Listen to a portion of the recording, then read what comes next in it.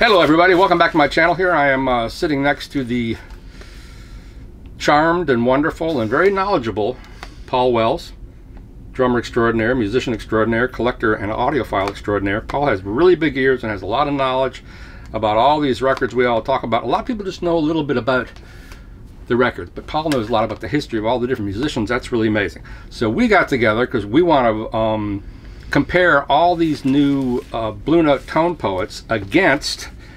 Paul has an original stereo pressing of Blue Train. I think it's a second stereo, actually. Which is pretty friggin' amazing. But an early stereo pressing. Right, and then he has...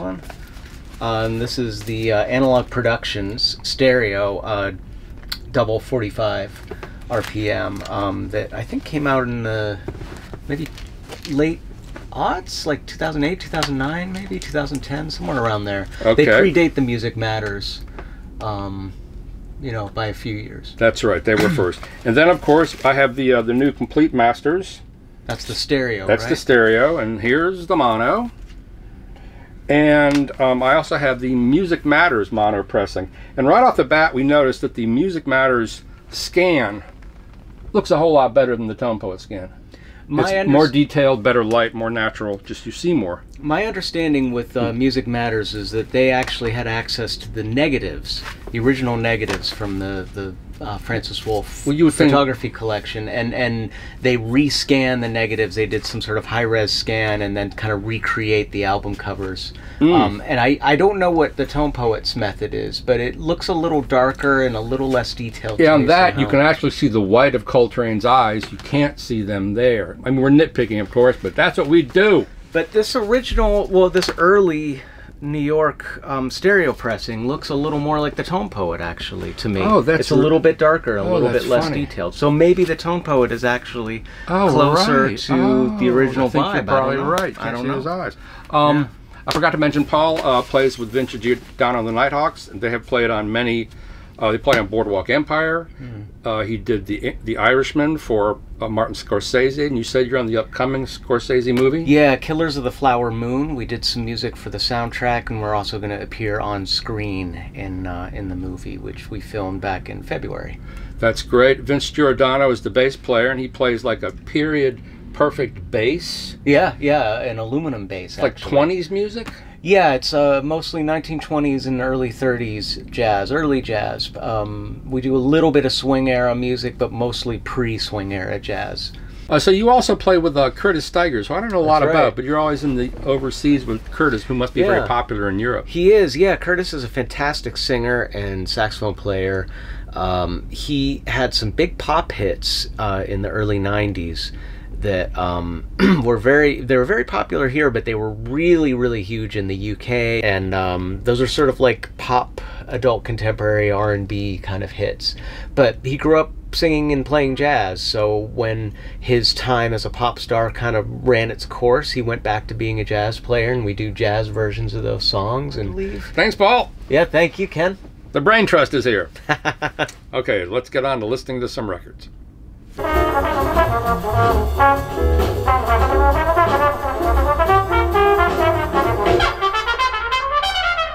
So Paul just listened to the Tone Poet mono and then the Music Matters mono of Blue Train. What were your initial thoughts, Paul? They're very close. It's important to point out that your version of the Music Matters is not the SRX version. There were two versions that Music Matters did. There's a non-SRX and then an SRX. So your version, and also the one that I own a Music Matters mono Blue Train, and both of ours are non-SRX. So that out of the way, they are very close. The Tone Poet is cut just slightly hotter, barely noticeable, but a slight difference in volume, and interestingly, the Music Matters has, I felt like, a little bit more detail, particularly in the top end, a little bit more separation of instruments. The Tone Poet had a little bit more rumble in kind of the sub-bass region, and I noticed that in Philly Joe Jones's bass drum when I assume that Rudy certainly Rudy had one mic over the drums. That's what we see in pictures from this era, from the Hackensack era, would be one I forgot, mic. yeah, this is Hackensack. Yeah. Wow. This is Hackensack, 57. Wow. He moved to Englewood Cliffs in July of 59. Wow. So yeah, this is it 57 or 58? God, I should know that offhand, but it's definitely Hackensack. Yeah, it's the living room studio. You know, it's funny, I was looking at Sonny Clark, My Conception. It has a great photo of Sonny Clark, and everything was so tight at Hackensack, you can see the cymbal, like, you know, less than a foot from Sonny Clark's head. Yes. So the in the living room, the pictures that I've seen, against one wall, if like the living room's like this, against one wall was the piano, with the end of the piano here, and the pianist would be sitting here, and the drummer was right in a corner right next to him, facing out, facing this way. So the piano's facing this way, the drummer is facing this way. So the drummer's hi-hat and left-hand cymbal were right next to the piano player. You're right, the piano player would be playing with a cymbal right at his... You just gauged this from looking at various photographs? Yeah, there are a lot of published photographs where you can see the drums right next to the piano. Surprised nobody's done like a crazy like overhead diagram of the studio, the live room, and his thing, and they probably will. Yeah. I mean, somebody should. There is a great Rudy Van Gelder studio website that you can check. Maybe we can do some research and you can flash the link. Right here. You can edit that in. Maybe. Yeah, that's a really, really great website that I believe a guy that I know, an audiophile, whose name I'm spacing on, sorry, helped put that together. Richard Kaplis. Oh, so he's DG Mono. Yeah, DG Mono. Right, yeah, very, very knowledgeable. Really knowledgeable guy, definitely. Record collector, both about like, you know, minutia of record collecting, but he's done a lot of really great research on Rudy's studio and methods. And Richard also knows a lot about just the music. He's very in tune with the music as well. So getting back to Blue Train, as I said, a little more high-end detail now. So what I was going to say about the miking of the drums, there's definitely an overhead. I don't know, in the Hackensack era, I don't know whether Rudy had a mic on the bass drum, but the bass drum on Blue Train is pretty hot. I suspect Philly Joe was using a relatively large bass drum. I think probably a 22-inch bass drum. Really? No kidding. Yeah, he often used bigger drums. No kidding. And you know, 18-inch bass drums didn't exist in those days. The 18s didn't really come into use until around 1960. No kidding. So is he using an 8x12 and a 14x14 or something else? It's possible bigger. It's possible he was using a 9x13 and a 16x16. I wonder if that was part of the reason his drums just spoke, besides the way he played. I think it's his touch mostly. Because there are plenty of recordings of him playing what are, I believe, smaller drums, and they sound just as huge. Wow. Yeah, his touch and his technique and his approach to hitting the drums was just perfect. Stellar. I mean, like you know, enormously high level of playing. Back to Blue Train. So I don't know if there was a mic on the bass drum, but there's certain versions of Blue Train where the bass drum is a little more prominent. Something to do with maybe if they bring up in the mastering some, you know, sort of very low kind of stuff in the sub bass. I don't know what frequencies we'd be talking about. Probably below 40 hertz. But I felt like I heard the bass drum more. There was more of that. On which one? On the Tone Poet, and on the Music Matters, I didn't hear as much of that very low end in the bass drum. But in a way, I actually felt that the kit was better balanced because of that. There wasn't a particular drum that stood out. What about the tonality of the horns to you, or the presence of the horns?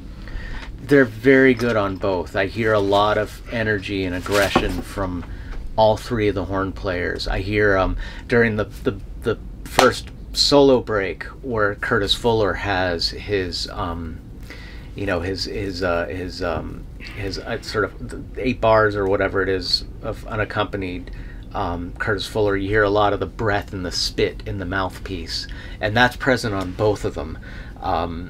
You know, you could very clearly distinguish each note. It would be very easy if you were a musician and you wanted to transcribe any of the solos, or even Philly Joe's comping. It would be on either of these pressings. I think it would be very easy to do that because everything that gets played is very, very clear. I do think it might be easier to transcribe Philly Joe's playing on the Music Matters because, as I mentioned, there's a little bit more high-end detail and sort of crispness and very, very high-end punchiness in the treble that you hear in the cymbals, the attack of the stick on the cymbals, and also the attack of the stick on the snare drum.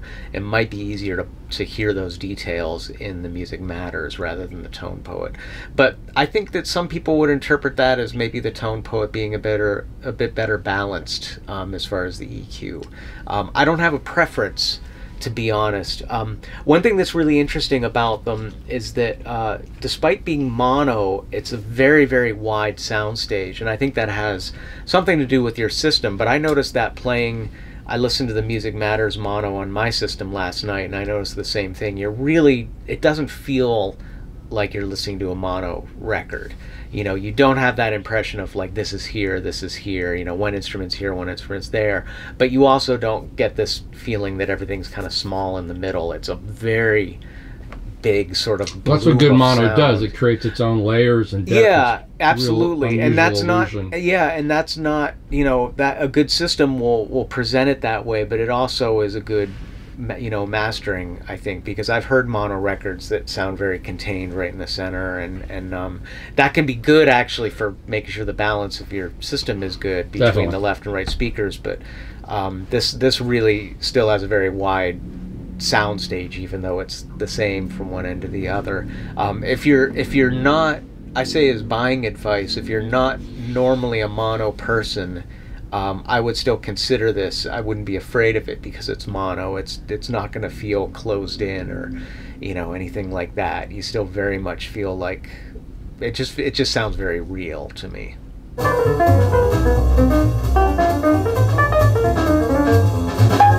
This is like he said, she said, but it's more like he said, he said. Yeah. Anyway, whatever. That was really bizarre. The Music Matters definitely has more bass, top to bottom, and there's more rumble on the low end, but I could follow the bass line throughout the whole thing, whether he was up high or low. When it got low, to me it rumbled.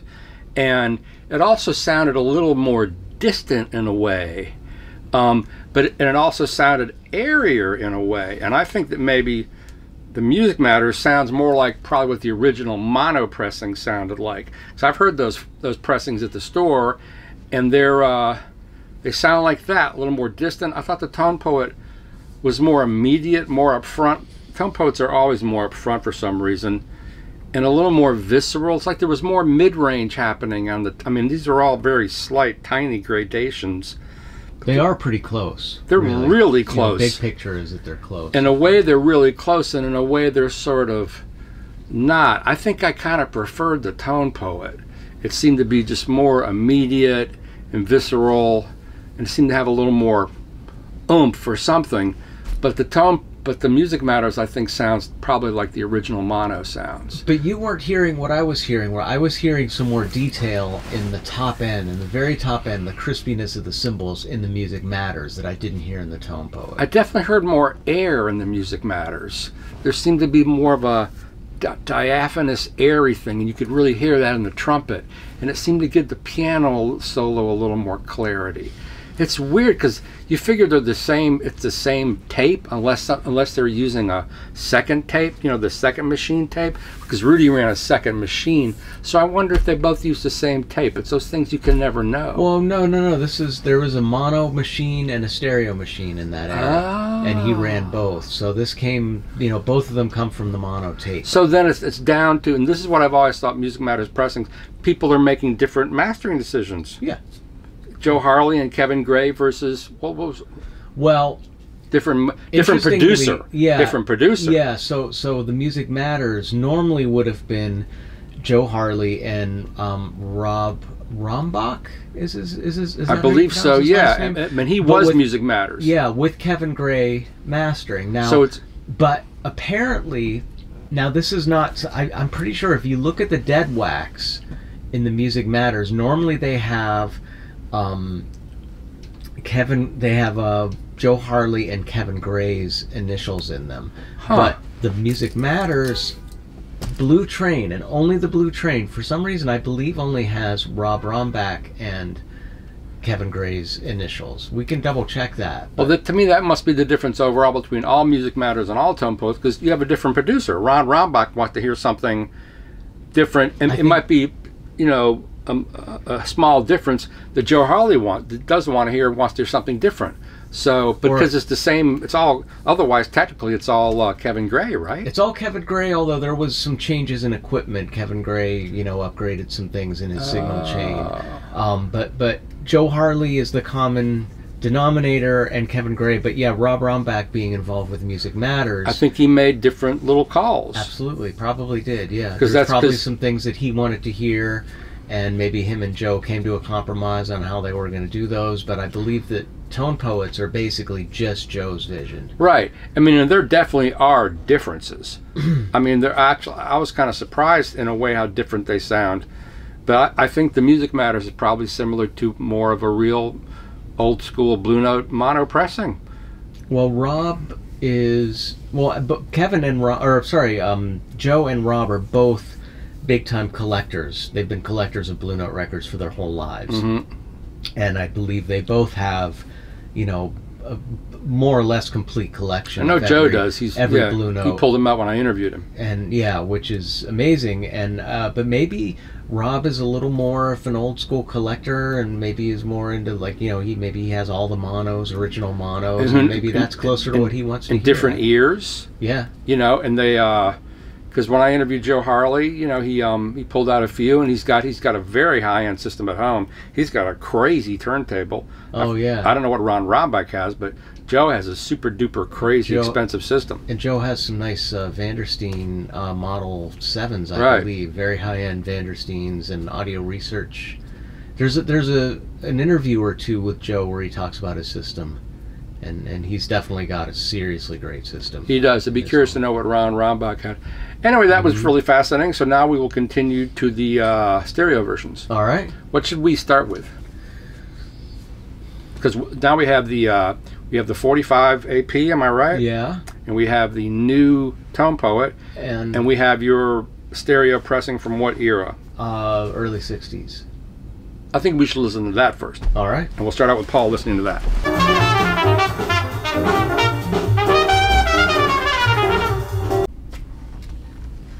So Paul, I could tell right away from when we dropped the needle on your stereo pressing, and then we played the AP and then the new Tone Poet, I could tell you were you have definitive opinions about each one. I could tell right away.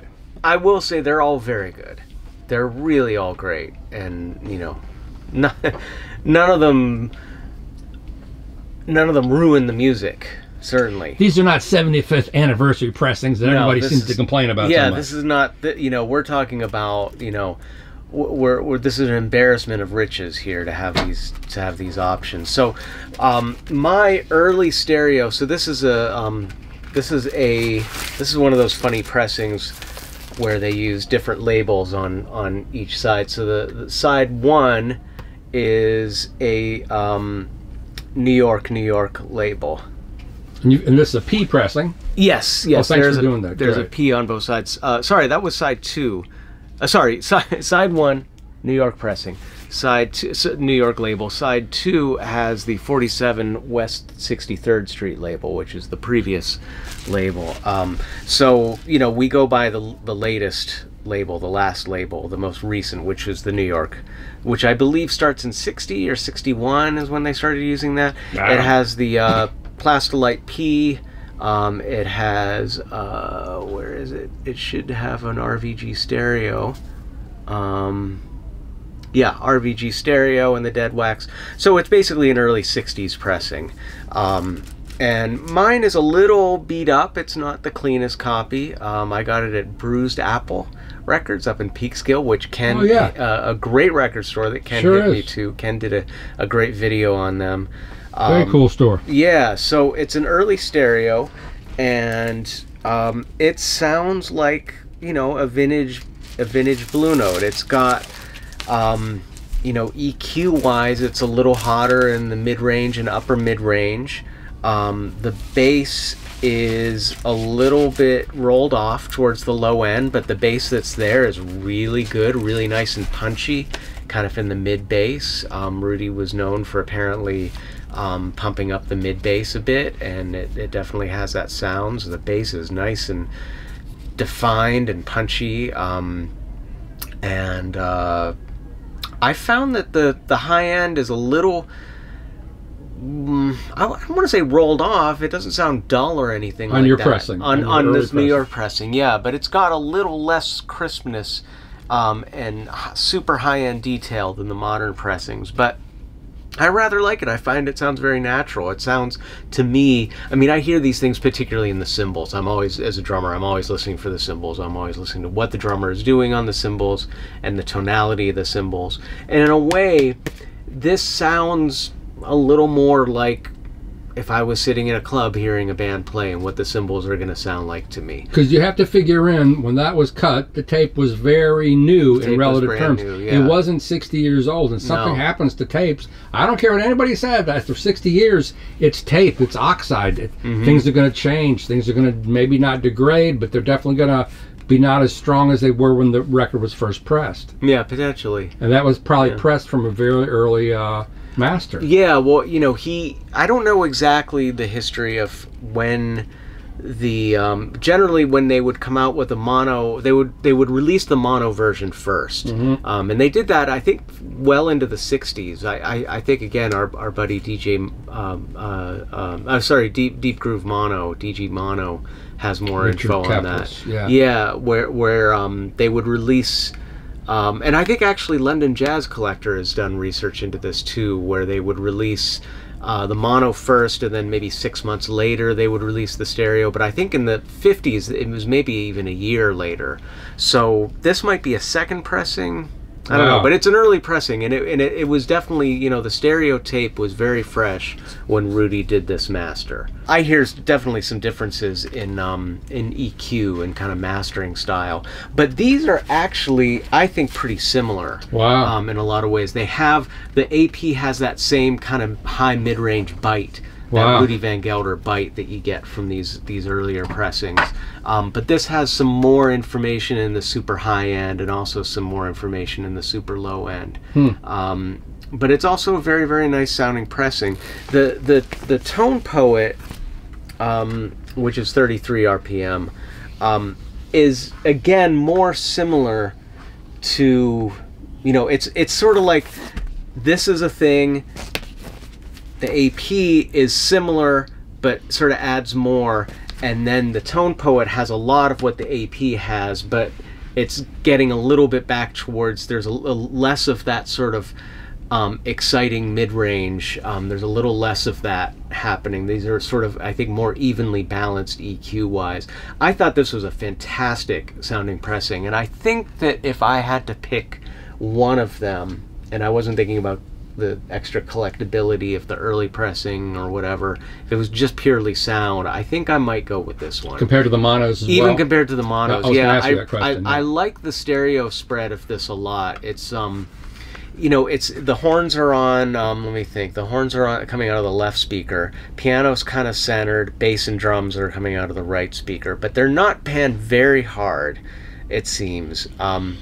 And I don't know, I guess for me, as a musician, and specifically as a drummer, having the drums a bit isolated in the right channel, I like being able to hear a little more. I guess you get more separation of the instruments, because they're not, you know, all sort of in the same part of the sound stage, and I can hear a little more detail and a little more. I mean, the drums are just a little more isolated, so you just hear you hear them in isolation a little bit more, and I can pick out things that Philly Joe's doing a little more specifically.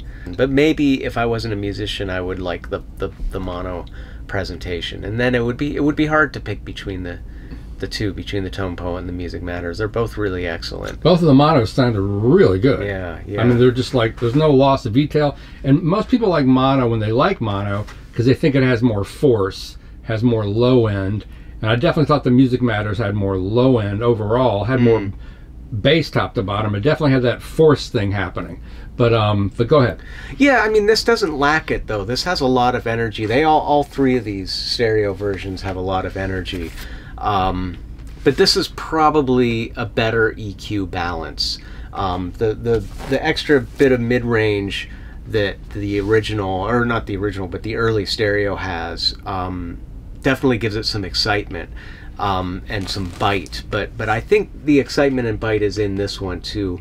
It's funny, don't they?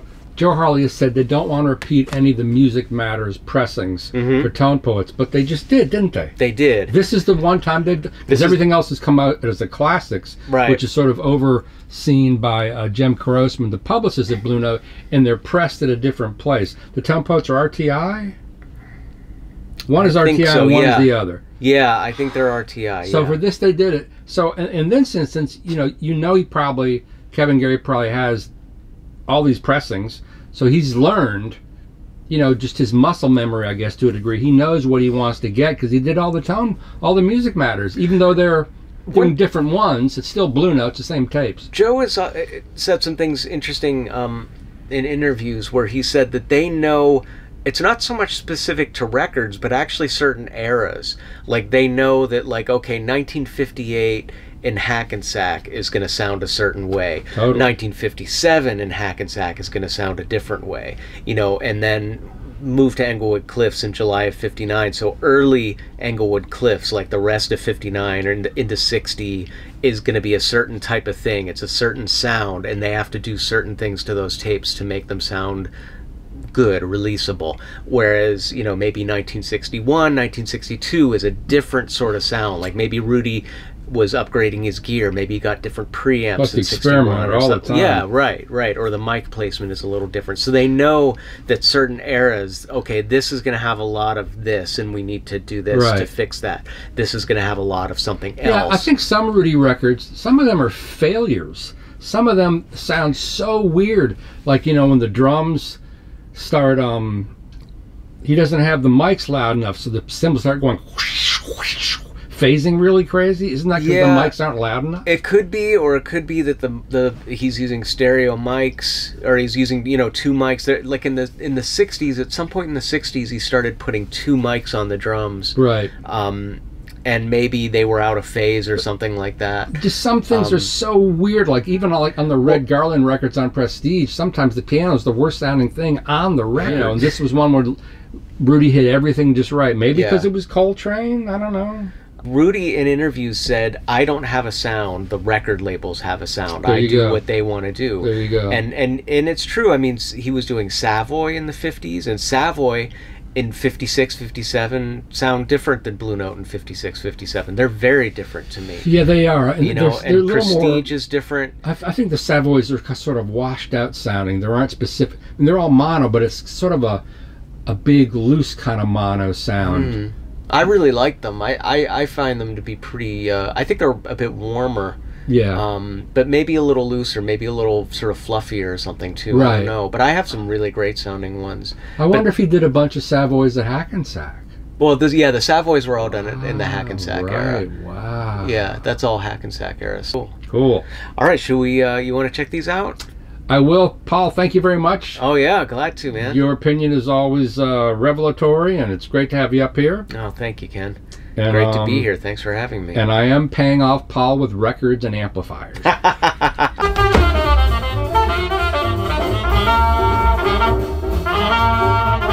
The early stereo pressing as you pointed out, and I agreed, the drums sound really natural. They're not. It's not an audiophile pressing. You don't hear every little bit of detail from all the instruments. The piano is really buried, but it sounded really natural and easy to listen to. I mean, it sort of sounded like, you know, all mid-range blasting out of a car stereo from the 60s, but it also sounded really natural, especially when we put on the AP45, which I just did not like. I thought it sounded really thin in the upper mids. It just didn't sound natural at all. And then we played the tone poet, and at first I didn't like that at all either. But then you hear all that detail, and there's a lot of lushness. You hear all the detail in the drums, which is really nice. But there's also, compared to your stereo pressing and the mono, both those monos, it just sounded kind of tilted up in the treble. So I think I preferred either one of those monos, you know, because the stereo Blue Train, the new tone poet, is an audiophile pressing. You hear every little, all the minutiae of the detail. You hear every little thing.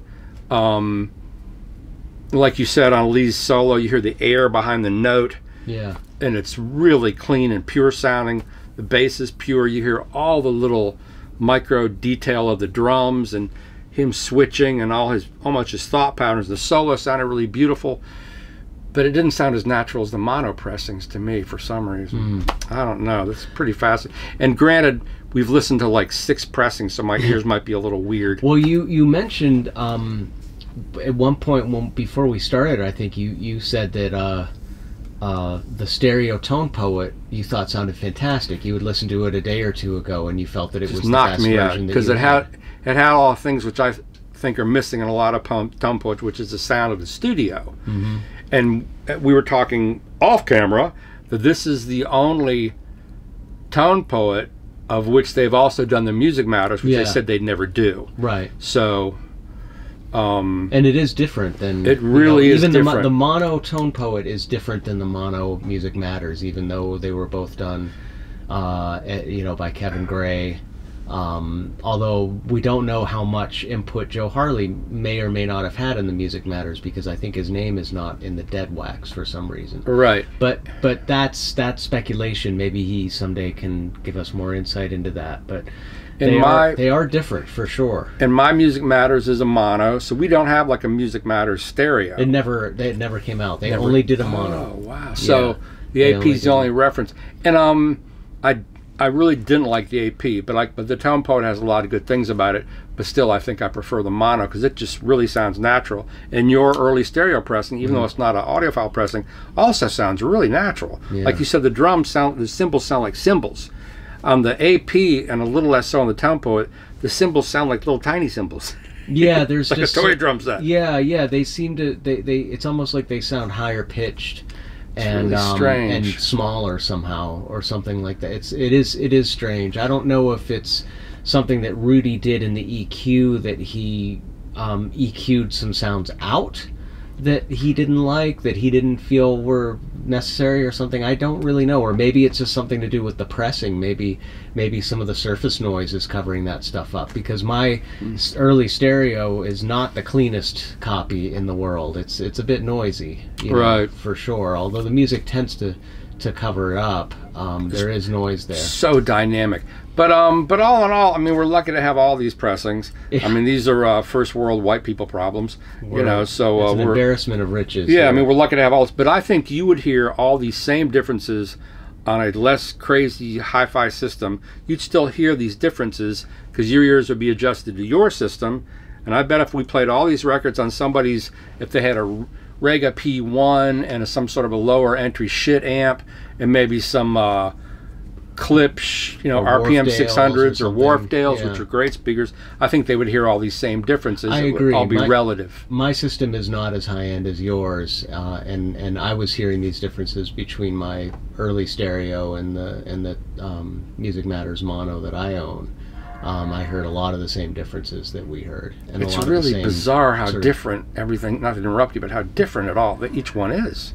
Yeah, it's really, they're really different, and maybe that's the thing. Maybe you do on a system like yours, And I should point out too, I want to mention that Ken's system, in case anybody's wondering, sounds absolutely fantastic. Thanks, Paul. Ken has really developed a fantastic sounding system, and anybody who reads his reviews in Stereophile can be very confident that that Ken is auditioning all of this stuff and reviewing on all this stuff with an extremely good sounding system. Yeah, and we did all this on my Shindos, which I don't get to listen to enough because I'm always having to review something else that doesn't relate to the Shindos. Different amps, but right? Still, the Shindos always just sound better than anything. And I have Parasound amps here. I have Pass Labs amps.